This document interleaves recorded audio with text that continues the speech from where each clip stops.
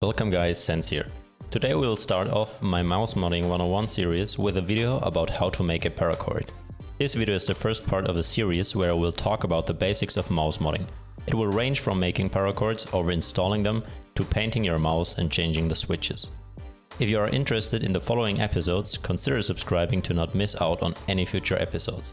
Now that we got that out of the way, let's start with the actual video. I can recommend using Type 3 paracord, and there are way more variants available than you're used to from regular paracord sellers. Obviously we need some solder. I prefer 60 by 40 or 60 by 38, doesn't matter too much.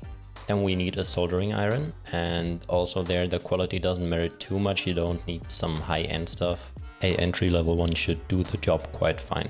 In addition we need some pliers and a lighter. I can also recommend this really handy tool. It makes soldering way easier. I don't know the exact name of it, but it will be linked in the description. Obviously we need some cables and some crimps.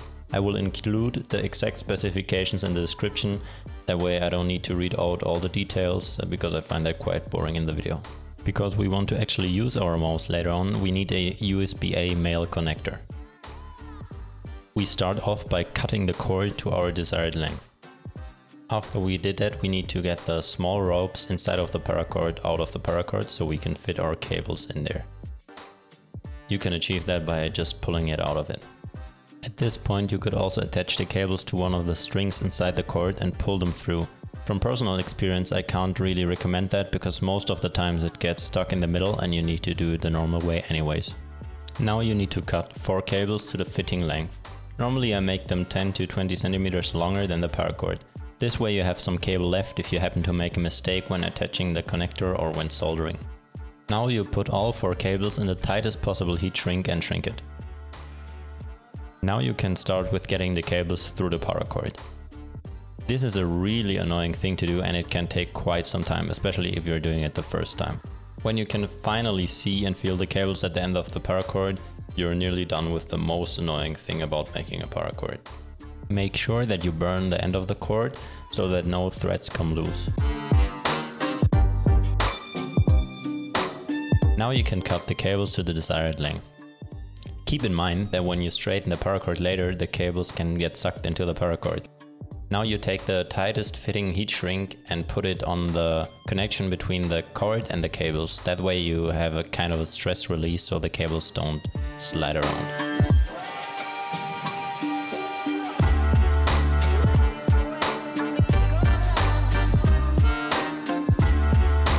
Also add a heat shrink of a bigger size to the paracord. We're gonna use that later when we're heat shrinking around the USB connector.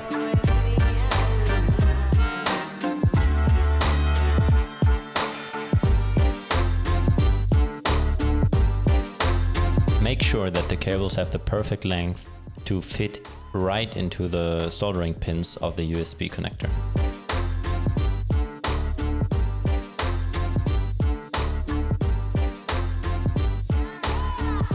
We start off by tinning all 4 wires and then attaching them to the USB connector. This isn't a soldering guide, therefore I'm not going in depth with the soldering part. Keep in mind that you shouldn't use too much heat and also try to not inhale any of the molten solder.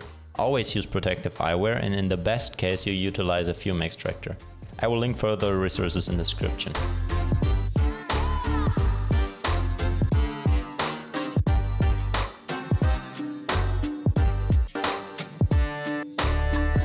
Now that we connected the cables to the USB connector, we can proceed to put the actual connector into the connector case. This process is pretty straightforward, but if you somehow have problems with it, you can slow down the video and watch it on 0.5 or 0.25.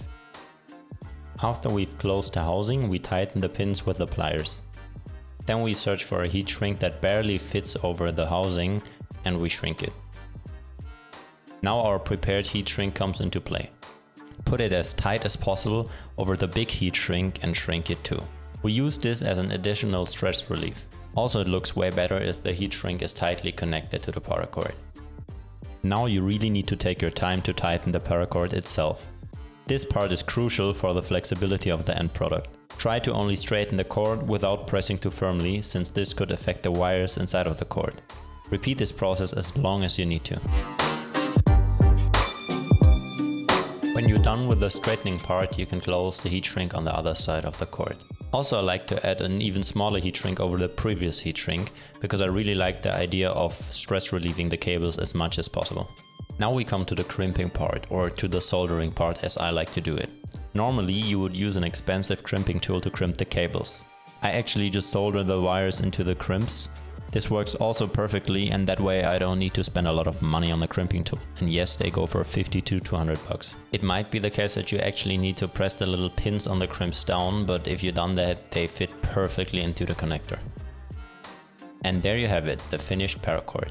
This is what I call an universal paracord. It's universal because you could either add multiple heat shrinks, a plastic shrink or a stock stress relief and install it into your favorite mouse. And this is exactly what we're going to do in the next episode. We are going to install the paracord into a mouse. I will show you how to make a stress relief, how to find out the wiring for your favorite mouse model and how to install it in the given mouse. If you enjoyed the first episode of my Mouse Modding 101, consider liking the video, and if you have any questions or want to share your opinion on the video or how I can improve the series, feel free to drop a comment. Thank you for watching and have a great day.